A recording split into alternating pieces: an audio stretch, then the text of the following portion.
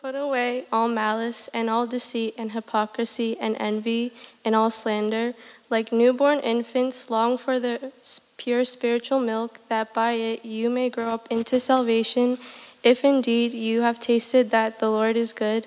As you come to him, a living stone rejected by men, but in the sight of God, chosen and precious, you yourselves, like living stones, are being built up as a spiritual house, to be a holy priesthood, to offer spiritual sacrifices acceptable to God through Jesus Christ. For it stands in Scripture, "Behold, I am laying in Zion a stone, a cornerstone chosen and precious, and whoever believes in him will not be put to shame."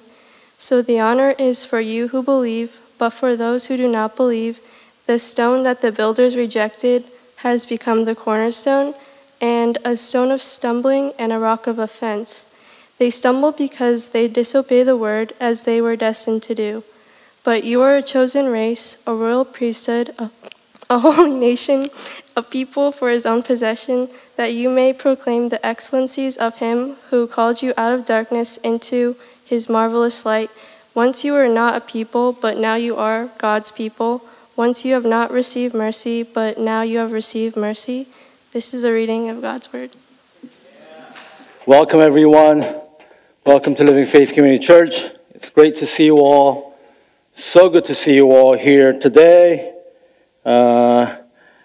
We are continuing our study of 1 Peter today, and our passage here, especially from verses 4 to 10, is a pivotal passage in the epistle. We need to really place this in its entire context. God's elect are strangers in the world, chapter 1, verse 1. God the Father chose us, chapter 1, verses 1 and 2. Jesus redeemed us from our empty ways of life, and the Spirit sanctified us. So there is this Trinitarian work of God electing, Jesus redeeming, and the Holy Spirit sanctifying.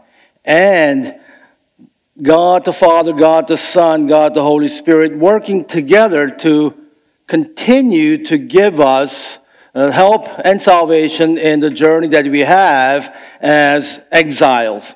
That we are to live in the world, but not of the world. And God called us as his elect and holy people, and we are to live as holy. Peter preached a wonderful sermon last Sunday about being holy, living in holiness. We are holy because God is holy. It's not that we're holy because, not only because we live a life of holiness. Our life of holiness doesn't define us as holy. This is very, very important. But the fact that God is holy and he calls us holy defines us as holy. And our identity is deeply rooted in our relationship with God we serve. In other times and cultures, questions of identity did not have the urgency or the need for regular review in many experience today. At one time, and still many other cultures around the world, a man or a woman belonged to a certain city and family, a certain social group or community. Today, most of us live far from our homelands and hometowns and families. We don't have extended families living together anymore. At least that's not the norm of the Western culture. Because people define themselves by their jobs, education, performance, we lose the value of seeing people as who they are. As a result, our identity and our achievements are confused with one another. When things are not going well, you isolate yourself. You isolate yourself from your friends, your groups, your community, and you're all alone when things are not going well because people ask questions and you are tired of explaining what's going on in your life because you define yourself by your achievements. And sometimes we define not only ourselves but others by their achievements. So we let others at the same time define us by our strengths, weaknesses, and accomplishments. So we live with this pressure to perform. And most of us, especially I think in New York, we have this pressure to perform and to achieve. But for Peter in this passage, identity begins with such questions as, who is my God? Whom do I trust? What is my community? The question, whose am I, has more weight than who am I? This is very, very hard for all of us who live in our culture to grapple with. But for Apostle Paul here, this is the context and we have to understand them. For him, whose am I was more weightier than who am I. 1 Peter chapter 2 verses 4 says our faith defines us. This is what Peter is saying. Because Jesus is God's foundation, we are living stones. Because He chose us, we are a chosen race.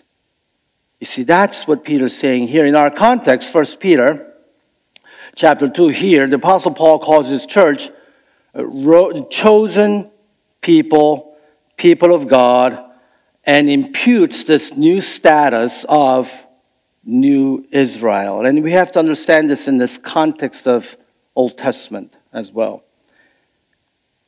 Peter assumes this. This is what he's assuming as we understand this. He's assuming that to come to Christ means to come into His community. That's what Peter is thinking here. That's why he is connecting this new group of people who are scattered, they're aliens and strangers, and this multi-ethnic, multi-race community here. And he says, look, you are a new Israel. You're the church. You come to Him. As you come to the living stone, rejected by men but chosen by God and precious to Him, you are also like living stones. You're offering sacrifices to God through Jesus Christ. And that's what he's saying here. According to Peter, all that we are rests on all that Jesus is. That's what Peter is thinking here. And I say amen to what Peter is saying here. And then from this is what I gather. Follow my logic here. Follow my logic. This is what I'm thinking. My identity is inseparably connected to Christ, my cornerstone. I cannot have my own identity apart from Christ, because He is my cornerstone. And to be connected to Christ means to be connected to His body, the church. That's what Peter is thinking, and that's what I've concluded. And that's what I'm sharing here. And I don't think this is only my logic, but I think this is what the Apostle Peter is saying. In the Old Covenant, God set His people apart from the nations. In the New Testament, or in the New Covenant, He sets us apart as we live among the nations. In the Old Testament, He says, you are to be separated because you're holy people of Israel. In the New Testament, for us, He says, yes, you are my chosen people, but you live among the nations. All of the Scriptures testifies that we cannot be fruitful and we cannot be thriving Christians unless we're joined to His family, and community. With this in mind, I want to share two things today, briefly. Just 2 points. This is very, very, out of ordinary for me to share just 2 points. But this is what Peter is saying, so I had to stick to what the text teaches. The first point I want to talk about is Christ the cornerstone, and the second point is church, the living stone. Remember what I said. My identity is inseparably connected to Christ, my cornerstone. And I cannot have my relationship with Christ apart from my relationship with His church, the family of God. And that's the same for all Christians. We cannot have people who love Jesus who are not connected to church. And we cannot have people who are connected to the church but who do not have relations with Jesus. This is a very, very important concept, folks. So Christ the cornerstone, if you look at verse 4 and 5, it says, as you come to Him, a living stone, you yourselves, like living stones, are being built into a spiritual house, which literally means the house of the Spirit, a temple. I want to make a couple of observations here. First, as you come to Him here means as you draw near to God. It's not talking about this conversion experience at the altar where you come to Him and say you change from, you have conversion experience and become from non-Christian to Christianity. That's not what this text is talking about. What this is talking about is as you come to Him, He's assuming that these are followers of Jesus, Apostle Peter here, and as you approach Him in His presence, as you worship Him, that's what He's saying. And He's addressing His followers here. As you come to Him, as you draw near to Him, and as you worship. And in the Old Testament, the temple represented the dwelling and the presence of God. Many of you who've been a Christian for a long time know this. Building itself was a very, very special, it was a sacred part of their spiritual life. They could not experience God's presence apart from this specific building, a temple. So here, it's appropriate, it's right for Peter to say Christ is called a living stone. But it's a daring metaphor, because as you know, stones don't have life. But he says he's a living stone. So the readers here, the first century readers, are automatically making that connection. Okay, this is the building. You have to have the temple to worship God. Without the temple, we can't approach God. As I draw near to this temple, this building, Apostle Peter is saying, this building is Jesus. This temple is Christ. He is the living stone. And Peter is about to quote 3 Old Testament prophecies to prove his point. And that's what he's doing in this passage that we just read. Isaiah 28:16. Therefore, thus says the Lord. You with me?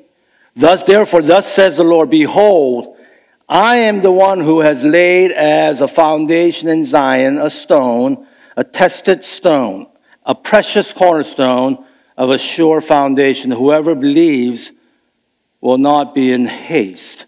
This is the Old Testament text. Peter is quoting this. Psalm 118:22. The stone that the builders rejected has become the cornerstone. Old Testament text that Peter is quoting here. In Isaiah 8:18, and he will become a sanctuary and a stone of offense and a rock of stumbling to both house of Israel, a trap and a snare to the inhabitants of Jerusalem. A precious cornerstone rejected by people, a stone of offense to those who do not believe. Old Testament text. These passages about this particular stone you know what these Old Testament people were talking about. This is before Jesus' time. And they're all pointing to this. They had a building in view. They're looking at this building, and they're talking about this particular stone. And all the Old Testament prophecies were fulfilled in the person of Jesus Christ. He is the precious stone, rejected by people who do not believe. But for those who believe, he gives a glorious new identity as the people of God. It's the cornerstone that holds the building together. It's the cornerstone. Some call it foundational stone. But for the New Testament and Old Testament and the first century and ancient Near Eastern thinkers here, the cornerstone is not just a foundational stone, but it's the cornerstone that connects everything. And I'm going to show you a picture of this. You see that? I made that's my artwork there. I should have asked Peter to do it for me, but I was so excited to show you this picture. This is part of a building, and it's supposed to be larger. But that little thing right there, that's the cornerstone that connects the one to the left and to the right. That cornerstone, you take that out, the building collapses. And that concept was used to build this arch in St. Louis. There's that cornerstone up on the top. You take that out, the whole arch collapses. That's the concept of the cornerstone. Cornerstone. You take that out, the whole thing collapses. It's the cornerstone that holds the entire building. You see. Not the whole laid foundation, but the cornerstone. And that's what Peter is talking about here. And the first century readers immediately got that concept. Oh, that cornerstone. He's the one. He's the one who's holding the temple. He's essentially, supremely, exceptionally important. He's essential. He's the one. And because the temple, Old Testament temple, is the New Testament church, it's Jesus who holds the church together, you see. In the Old Testament, it was the building. New Testament, it is what? People. Old Testament, building. New Testament, people that make up the church. It's Christ who holds the church together. And the question, obviously, as we are being reflective, the obvious question that I ask myself is Christ holding this church? Is Christ the cornerstone of this particular church? What's holding our church? Who's holding our church? And if I take this more personally, is Christ holding my life together? Is Christ the cornerstone of my life and existence? Is he the cornerstone of your church, and is he the cornerstone of your life? It's particularly interesting because Apostle Paul uses this image and with this stone image. It's particularly interesting because I think Apostle Peter was being very, very self-reflective here. That's my guess. And I think it's pretty accurate. Some of you who've been going to church for a long time might remember Peter was not his original name. What was his name? Peter's name? Simon. Yes. There you go. Simon. Our youth group students. That's good. Peter is so happy back there. So it's Peter's original name was Simon. When someone does well, we should all congratulate, not, make teachers pet and stuff like that. But anyway, Simon was his name.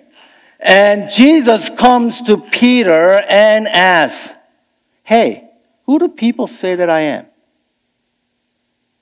And Simon says, you are the Christ, the Son of the living God. You're right.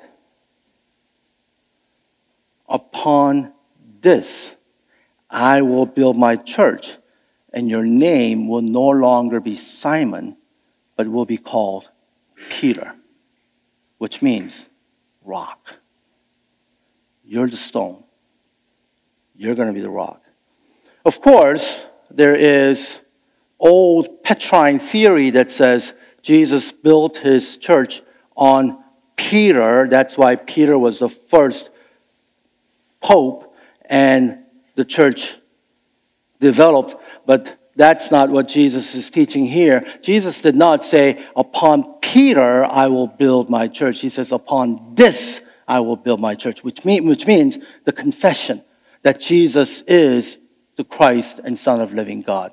Upon this, but you made this confession on behalf of your friends here, disciples, and your name will no longer be Simon, will be Peter. He was given this name, which means rock. And here, Peter says, Jesus is the rock, not me. He's confirming this. Jesus is the rock. And he's saying that by calling him a living stone. Peter is saying it's all about Christ. It's all about Jesus. It is him who is the cornerstone. When Jesus walked on earth, he declared he was the temple. He says, destroy this temple, and in 3 days I will raise it up. He is speaking about himself. He's the rock. He's the temple. The building had become personal. He was the place where God met with his people. God displayed his mercy and grace and his goodness to his people through the real temple, now the person of Jesus Christ.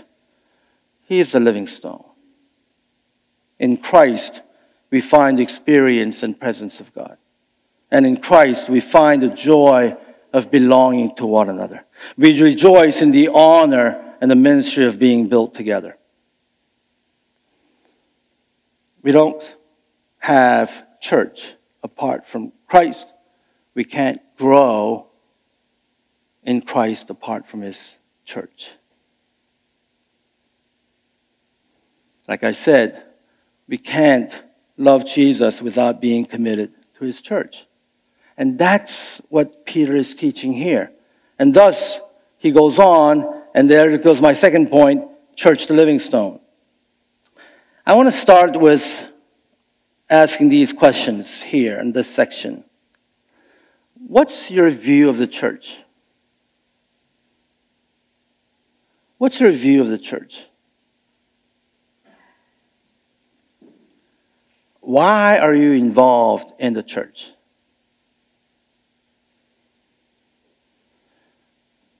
Why do you go to church? I'm going to say something very bold. Hang on tight. And don't hate me for this.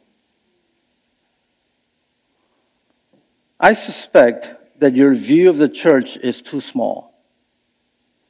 Because I know that my view of the church was, and sometimes still is, too small.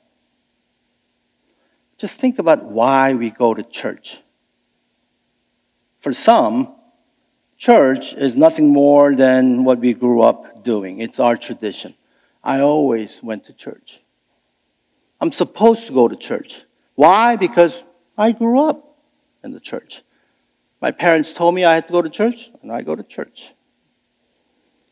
Some parents go to church because they think it's good for their children to grow up with. Yeah, it's good. Good to have church family for my children. It's good.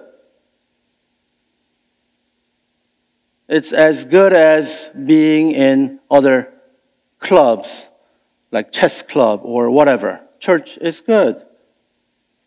Maybe you go to church to get a weekly pep talk and sing some nice songs to get you motivated for the coming week. Yeah, I need to go to church. It's been hard, so I got to go and got to get motivated. But the thing is, our preacher is not that motivational. So you're thinking about maybe I should go to other churches that give you motivational talk.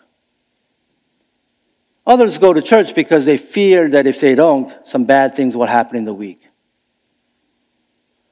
If I don't go to church on Sunday, I don't know.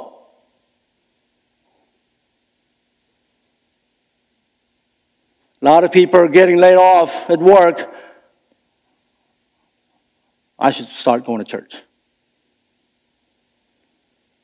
It's possible that you attend church because of these wonderful relationships you have. And some of you might like the teaching. Says this is healthy. That's why we go to church. I have all the friends in the church community. These are all great things. I'm not saying they're wrong things. They're all good reasons. But in essence, we can boil down these reasons down to, I think, 2 words. I can use many words, but 2 words. Consumerism and individualism. That's why we're thinking, what did I get out of this service? What did I get out of it? Hey, pastor, my child didn't get anything out of this. It's not worth my money. I didn't get anything out of this. We ask, is it worth my time and money and effort to go through all this? Would it be better to just watch a nice movie and get inspired?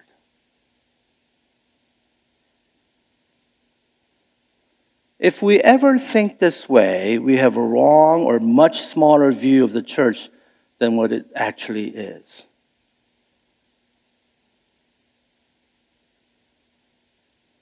Why do you go to church? Why are you here today?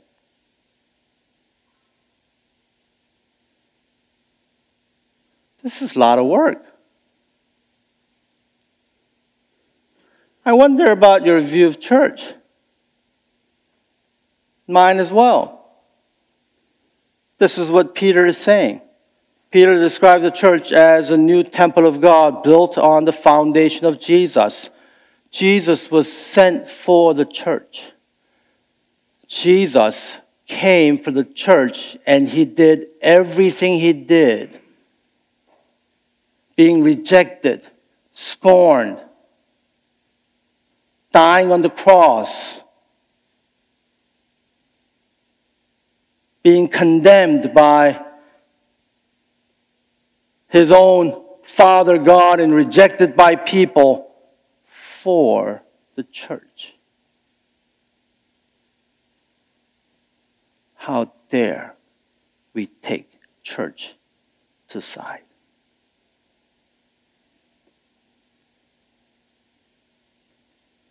The whole story of the Old Testament Israelites being chosen and delivered by God was proof that we are the church, a living temple of God. In other words, the church is not incidental to God's plans. It is central to God's plans. Central. Can't have Christ without his church. He's not given you, the church, to fit your plans and priorities. He's given you the church to serve His plans and His priorities. God does not exist to serve us, to fit our priorities and plans and our children's priorities and plans. But we have pushed the life in the church aside and made it secondary.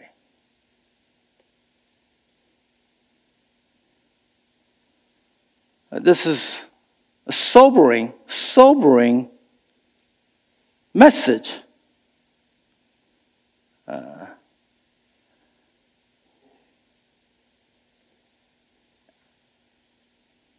As God chose His Son, Jesus Christ, so He chose you, the church, and all of God's people, whether Jew or Gentile, are one community by faith, and all of you, coming from different backgrounds, are one community by faith.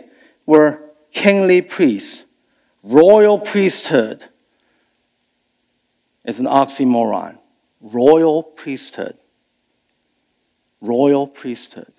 Priests represented people. King represented God. So priests would always, if I was a priest, you would always only see my backside like this. Because I'm representing you, and I'm bringing your sins, and I'm bringing your offerings, and I'm bringing your sacrifices, and I'm bringing your blood and offering to God and saying, God, please forgive your people. The prayers that these people bring to you, I come to you.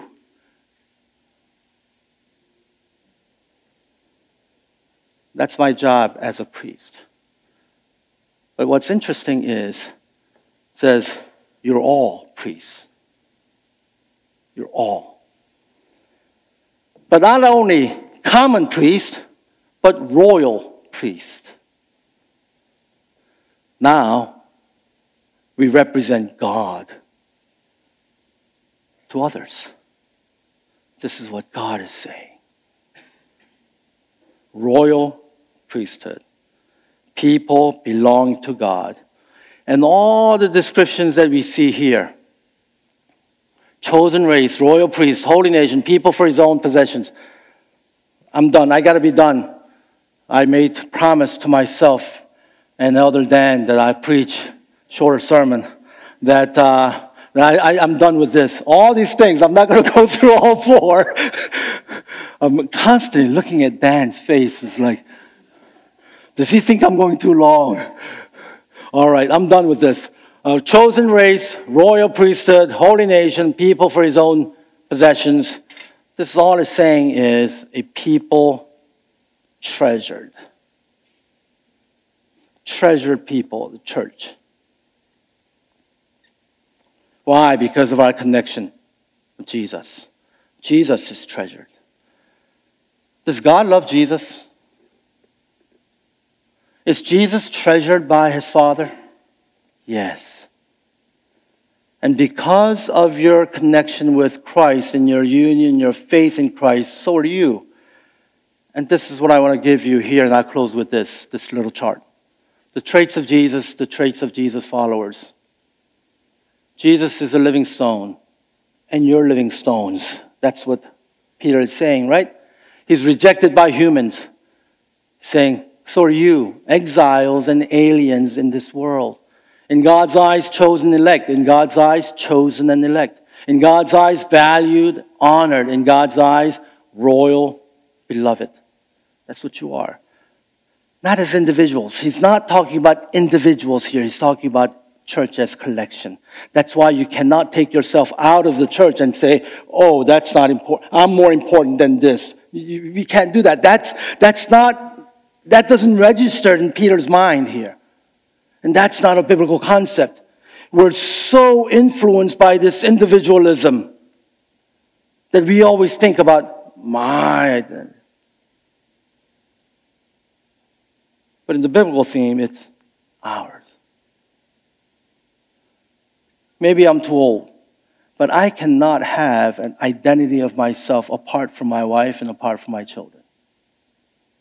And for now, apart from this church. I'm part of the group. You see. And that's why I can see this and says, living stones, aliens, exiles, God's eyes, chosen elect, God's eyes, royal beloved.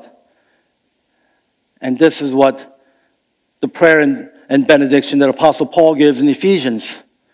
And as we read this, we'll go into the Lord's Supper.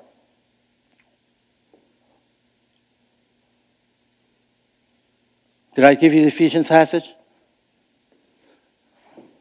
I didn't give you the Ephesians passage? Okay. I thought I did. Ephesians 2:19 and 20. I was going to make a grand transition and read this and go into the Lord's Supper. Yeah. Well, what can you do? That's life. Anticlimactic. 19 to 20. So then you're no longer strangers and aliens, but you're fellow citizens with the saints and members of the household of God, built on the foundation of the apostles and prophets, Christ Jesus himself being the cornerstone. Christ himself being the cornerstone, we're built upon him. And that's what you're about.